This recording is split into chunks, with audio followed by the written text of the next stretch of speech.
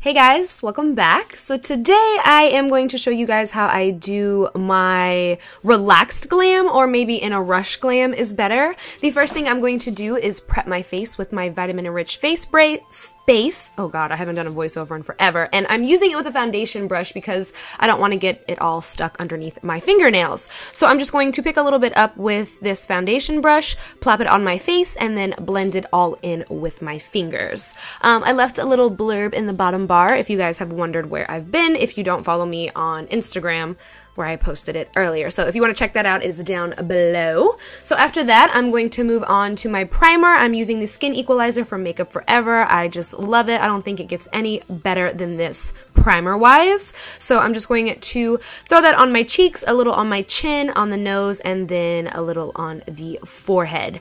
For foundation today, I'm going to be using Makeup Forever.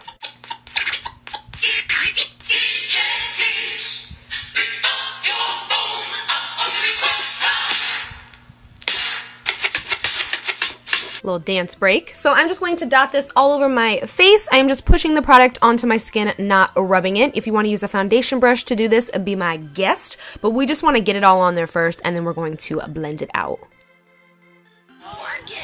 I'm using this dual-ended foundation brush from IT Cosmetics to just push the product into my skin and help make us a little more matchy-matchy since my face is super white compared to my body. I did self-tan before I left to LA, but I've washed my hands like a million times. That's why my hands seem way lighter than the rest of my body. But I'm using the color 155 in the Makeup Forever HD foundation, and I think it is a perfect match to my fake tan. So we're just going to continue to blend this out, and I should actually say push this in because I'm not really blending, I'm pushing the product into my skin for the fullest coverage possible. Moving on to brows, I'm going to use, I'm just trying to show you the matchiness. For brows, I'm going to use the Brow Wiz in Brunette to first pencil them in, and then we will use a little bit of brow powder to fill them in even more and make them look just softer. The pencil will make them look a little harsh, but it's just easier for me to outline my brows like this and then go in with 3 colors. I use soft brown, auburn, and ebony, the darkest side of each one of those.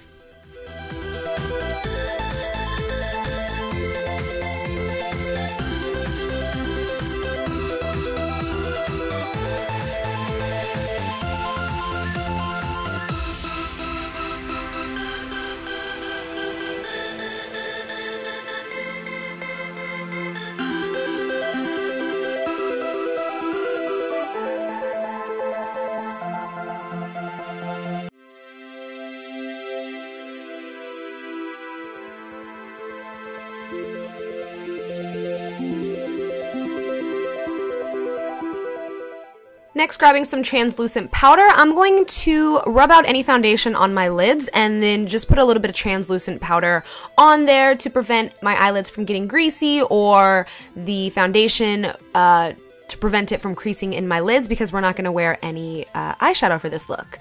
Taking an eyelash curler, I'm going to really curl these lashes because we will be skipping falsies for this and just loading on, like, I don't know, a bunch of coats of mascara. I am only going to use 2 mascaras. I'm going to use the Lash Accelerator and the Voluminous from L'Oreal, and just really get down at those roots to make them appear thicker than they are. I'm not going to throw on lashes, but if you want to do it, I won't hold it against you.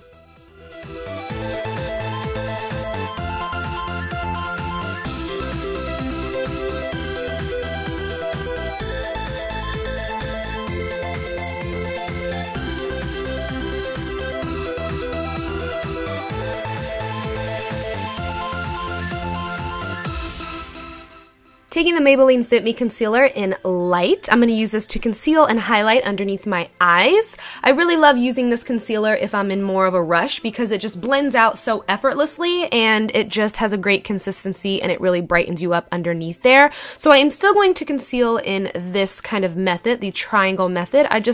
I'm obsessed. I don't think I'll ever conceal any other way underneath my eyes. I just love it.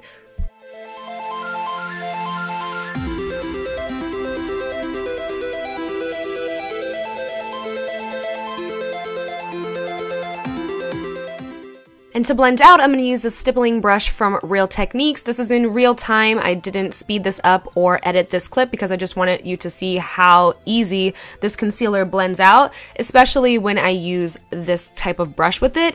And again, I'm just pushing the product into my skin, not so much rubbing, because we want the product to stay right where we placed it.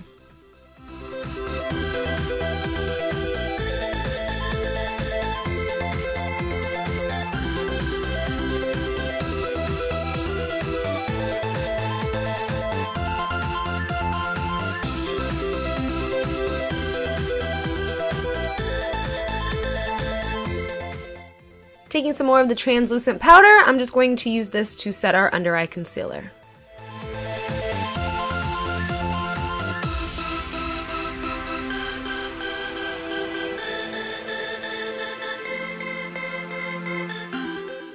Then taking Lucid from the Shade and Light palette, which is the kind of orangey peachy color, I'm just going to put this underneath my eyes to keep it bright, but I used the peachy color because I didn't want it to be like overly bright.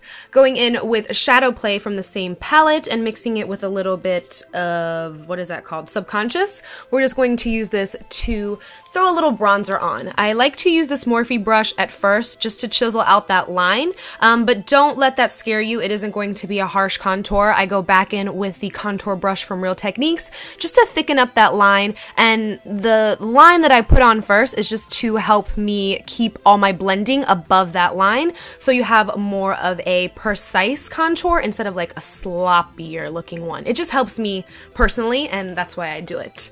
Taking Peaches from MAC, I'm going to use this as our blush color. I love it because it has almost like a little bit of a sheen to it, which makes your cheeks look like they're just glowing from within. And of course, we're going to put a little bit of highlighter on, and I'm going to use my Compact Shine On from Makeup Forever.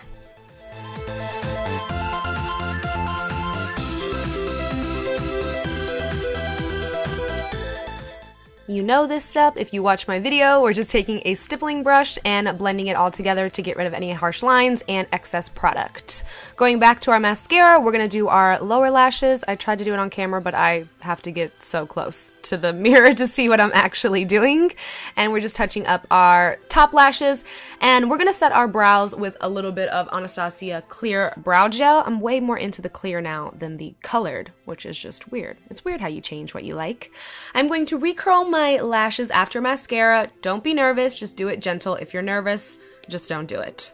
We're almost done. We're moving on to lips, and I'm going to use a lip liner from MAC in the color Dervish. It's kind of like my regular lip color, just a little bit more mauve-esque. And on top of that, I'm going to first put Dainty from Anastasia Beverly Hills, the lip gloss, but I didn't love it after I put it on. I just think that it made my lips kind of look like they were like non-existent, like it made them a little too nudie. I love the lip color in general, I just didn't love it with this look. So on top of that, I put another gloss from Anastasia in the color Vintage just to deepen up the lips a little bit.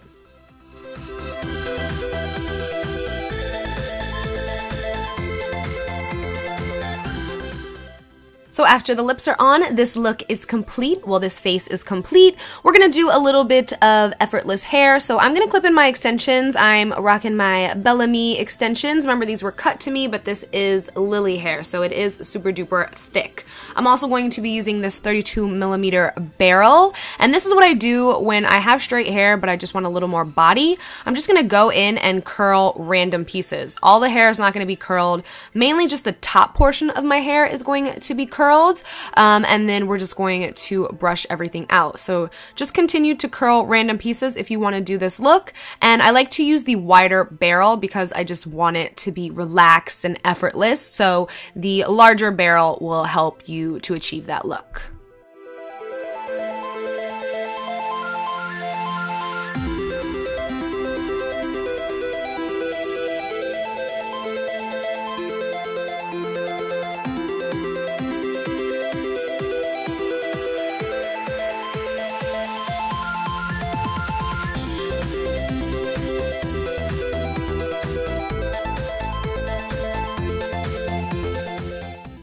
And then after you have all the pieces you want curled, I'm just going to brush it all out to help it blend with the straight hair, and it just gives me a little extra body, and it's done in less than 10 minutes. So that is it for this video. I hope you guys enjoyed. I'll have a new video for you tomorrow. I don't have anything to say except I love you guys, and until next time, I will talk to you guys soon. Bye.